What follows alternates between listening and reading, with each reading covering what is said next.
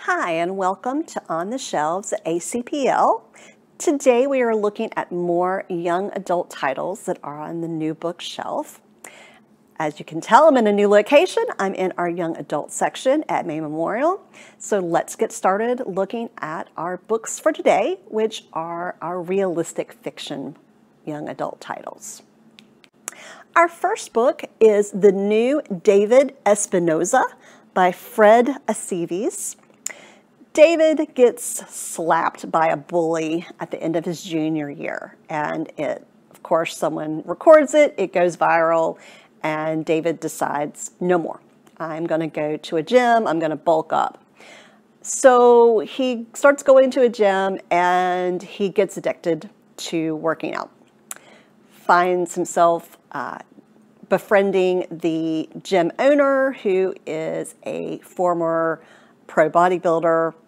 He is ignoring his family, he's ignoring his friends, he's ignoring his girlfriend. And as he gets into the deeper, darker side of bodybuilding, David has to figure out is this really what he wants, and can he take the good part of working out and building your body and leave behind some of the negative aspects. Our next book is Home by Lisa Allen-Agostini. The protagonist of this story is a young lady from Trinidad. She suffers from depression, is really struggling with anxiety and panic attacks. And so her mom thinks that the only solution is to send her to live with her aunts who live in Canada. And this young lady, who is not named, really struggles when she first gets to Canada. It's cold, she misses her best friends, she misses her family that is still in Trinidad, but as she gets used to some of these things and gets settled in, she has to decide, is Trinidad really home, or could Canada be home as well? Our next book is The Burning by Laura Bates. Anna and her mother have moved across the country because Anna was being bullied and tormented. She has erased her social media, she has changed her last name, she has done everything she can think of to escape from this horribly bad situation.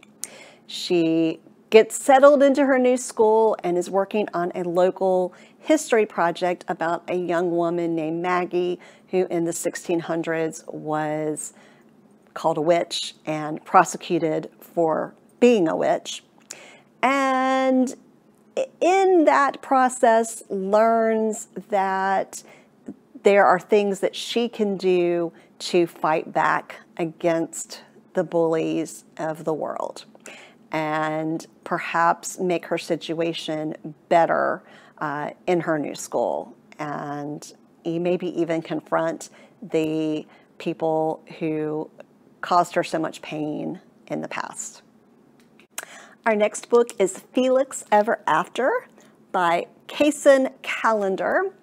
Felix has never been in love, and he realizes the irony of that with his last name, but he also isn't quite sure what love he's going to be able to find, being transgender, queer, and of a minority race. However, when he starts getting transphobic messages, he goes to investigate and finds himself in a quasi-love triangle. So what is going to happen to Felix?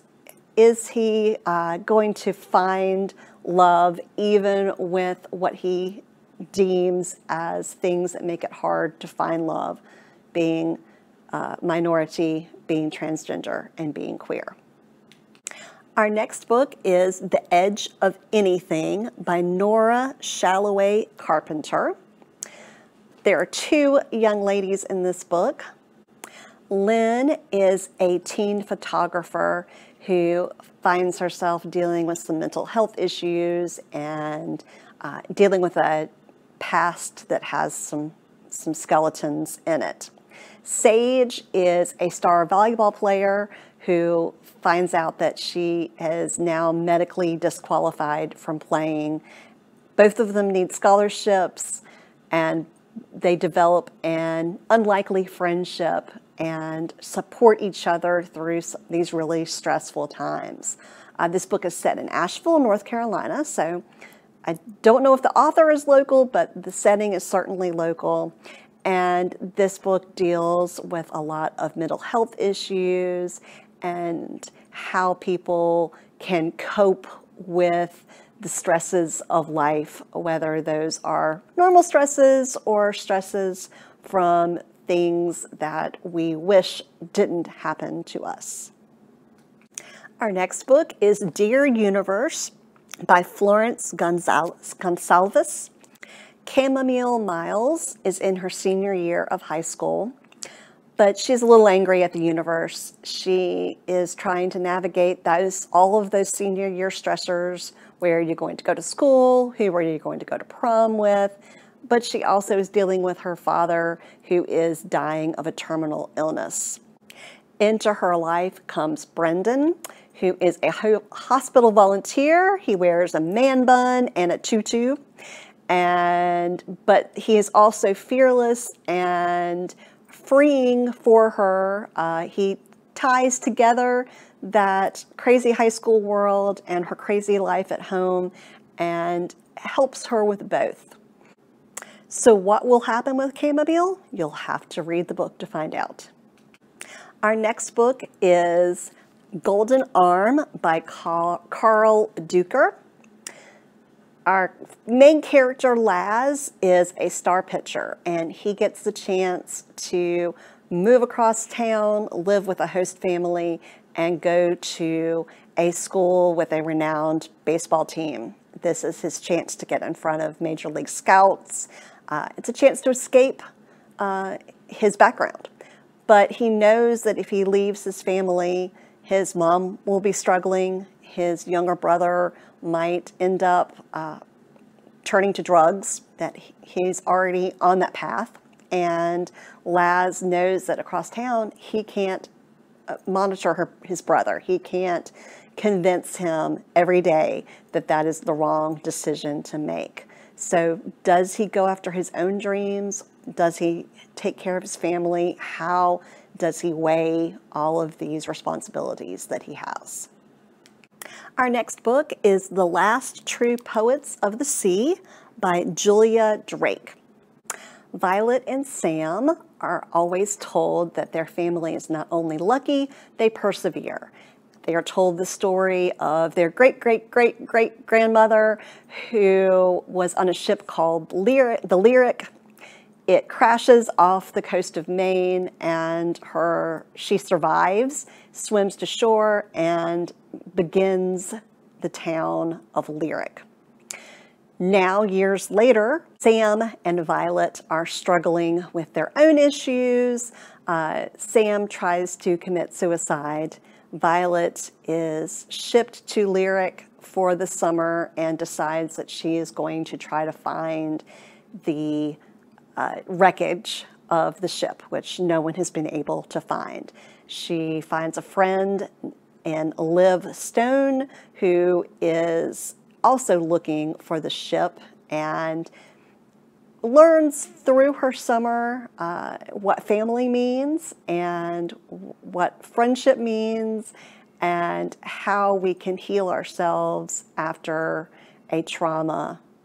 Our next book is What I Like About Me by Jenna Guillaume. Maisie has to write a journal for this summer talking about what she does and the things that she learns. And she first looks at this as a silly exercise that she has to do and chronicles how her life is going from bad to worse. But she also finds herself entering a beauty pageant, which is not something she ever thought she would find herself doing. She has an older sister who is glamorous and beautiful, and Maisie doesn't feel like she can ever live up to that. And she has never really been comfortable with her body. But here she is, she's entered this beauty pageant, And she discovers at the end of the summer that perhaps looking back at this journal, that she has recorded how she has learned to be fearless and comfortable with herself. Our next book is Unscripted by Nicole Kronzer. Zelda loves improv. She is thrilled to get to go to an improv camp over the summer. Her goals are to make it big at this camp, be on Second City, and then maybe end up on Saturday Night Live one day. But what Zelda realizes once she gets to camp and she finds herself on a team with a bunch of boys, that they kind of ignore her. They do not include her necessarily. So she kind of gets an idea of what life can be in the improv world. When comedians get together, often the women are left out or marginalized. The leader or counselor or whatever of her group is named Ben. He is a little older, of course, than the other kids, and he treats her differently in private than he does in person. She says she's always seen herself, or people have always seen her, as the comedic sidekick, not the romantic lead. But Ben keeps flirting with her in a way that makes her feel like, okay, this maybe is more of a romantic lead feel to this. But then his attentions start to feel uncomfortable. And she doesn't really quite know what to do and how to fight back against this without ruining her chances to follow the improv career that she wants. So this book talks a lot about gender politics and the inequities in the world of improv and comedy. Our next book is Anna K. by Jenny Lee. Anna is a top student and overachiever, and her Korean parents are very excited about that. She has a boyfriend who is appropriate, but kind of boring to her. And then she meets Count Alexia, and both of them fall madly in love with each other. But is their relationship doomed from the start? This is a fresh new take on the story Anna Karenina, and young audiences will love the story, enjoy reading it. Older readers who have read Anna Karenina really will enjoy it, as well as looking at a modern take of a classic story. Our next book is This Boy by Lauren Myracle. Paul is not an alpha male, or an alpha male lobster, as he puts it. Someone in his freshman seminar shares this information with him, a little bit soul-crushing. But as he goes through high school, he makes friends, and he even has a big crush on a young lady who might just be interested in him as well.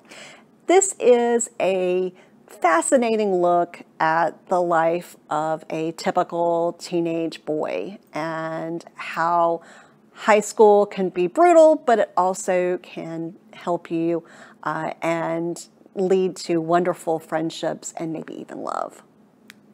Our next book is a compilation of stories. It is called A Phoenix First Must Burn. It was edited by Patrice Caldwell, and it has stories that explore the Black experience through fantasy, science fiction, and magic. So some of the authors are Elizabeth Acevedo, Amory, Patrice Caldwell, Danielle Clayton, J. Marcel Corey, and I could go on, but there are 16 names, so we're going to stop there. But there are some great authors of African-American young adult fiction in this book. The stories explore their experience, the Black experience, in the context of sci-fi and fantasy and magic. Our next book is What Kind of Girl by Alyssa Sheinmel. Mike Parker's girlfriend comes to school with a bruise on her face. She goes to the principal and says that Mike hit her. The school immediately breaks into two camps, one which is for expelling Mike immediately, no questions asked. The other says, wait a minute, why didn't she go to the police first? What is Mike's side of the story? Let's hear what he has to say, what's really going on here. I think this is a fascinating story, fascinating idea, because our society certainly has in the past believed the man or has excused physical violence as well. You know, that's just what happens in relationships.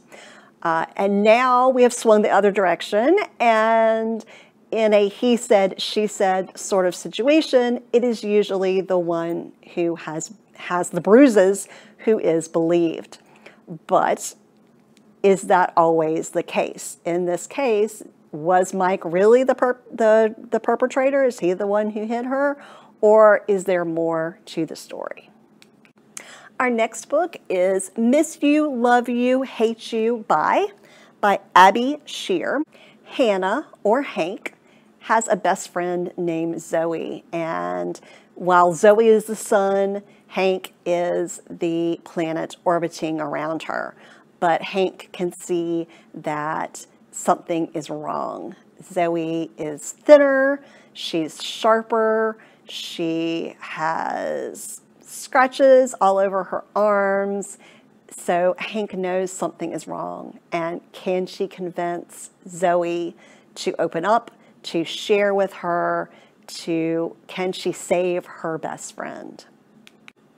Our next book is Kent State by Deborah Wiles.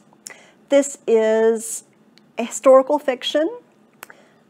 It goes through the day that the National Guard came onto the campus of Kent State and killed several students. It goes through different people's perspectives of that day, and hopefully is the kind of book that by reading it, a young adult learns about history and how we can work to change things so that history is not repeated. Our final book is War and Speech by Don Zolidis. Sydney Williams is going through a bad stretch. Her dad has been arrested for a white-collar crime. She and her mom have moved into a dingy apartment. She is not doing well in any aspect of her life, but she gets into a new school and thinks this is going to be a fresh start. She befriends a group of people, all of whom have been wronged by the speech team, which rules this new school, and they see her as the perfect plant. We'll get you on the speech team, you can bring down their corrupt regime from the inside. But once Sydney starts working and working with the speech team and working to make it to nationals, she realizes she's really good at this. And does she give up her chance to be on top, to be a success, to compete like her dad taught her to do, to bring down these other kids? So those were all of our young adult realistic fiction novels that are in the new book section. If you saw any that you would like to have, please go on to alamancelibraries.org, click on catalog, find them and put them on hold, or you can call any of our branches and we can help you do that. Thank you for watching, and we'll see you next time on the shelves at ACPL.